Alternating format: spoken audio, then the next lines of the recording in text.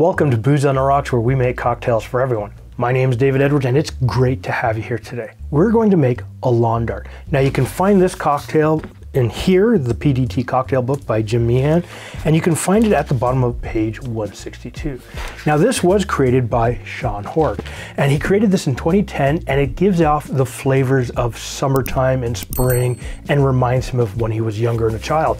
Now the lawn dart itself kind of also harkened back to when I was a kid, when you used to play with these big 7-inch steel darts with plastic fins, and you'd throw them up into the air and people would get hurt. Mostly because kids are stupid and you're gonna throw them up and try and catch them or hit your friend with them. Having said that, that is why the game was banned. But it's not why this cocktail was banned, because the cocktail hasn't been banned. Now it's a shaken cocktail, so grab your shaking cocktail. Put it off to the side, and you're going to start with your first ingredient. Now we need some green pepper. So what we will do is, using our thumbs, we will push the core down, then cut the sides open and cut out a 5-inch strip of green pepper and put that into the glass.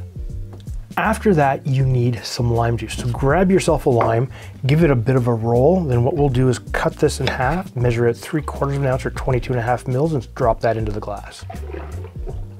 The third ingredient that we're going to use is our sweetener. Now, you could do this with simple syrup if you don't have any agave syrup.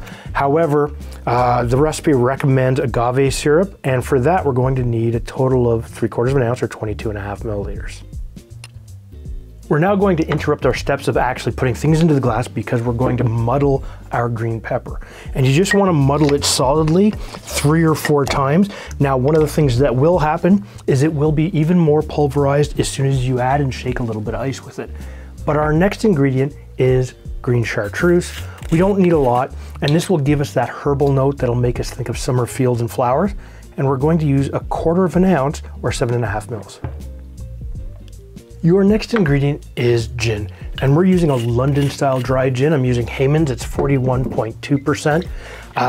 Use whatever dry style gin you prefer. Just remember that the alcohol value will be anywhere between 40 to 45%, but you're going to use 1 ounce, which works out to 30 milliliters.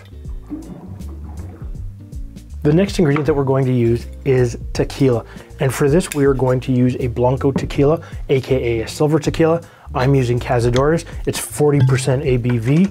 We're going to use the same amount of 1 ounce, which works out to 30 milliliters.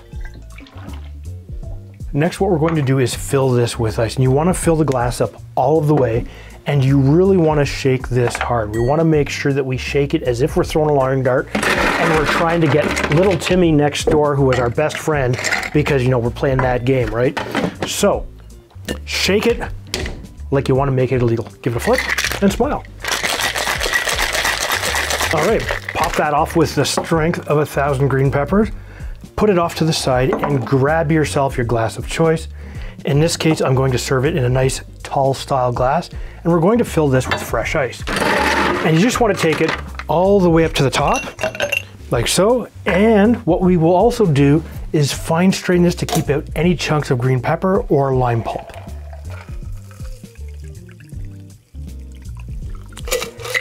Look at that color.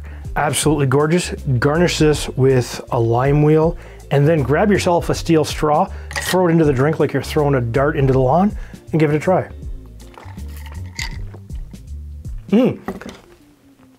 Really good. It does taste grassy. You get a little bit of that pepper and the lime juice working together. It's slightly sweet and it's herbal. If you like this style of cocktail, take a look right here.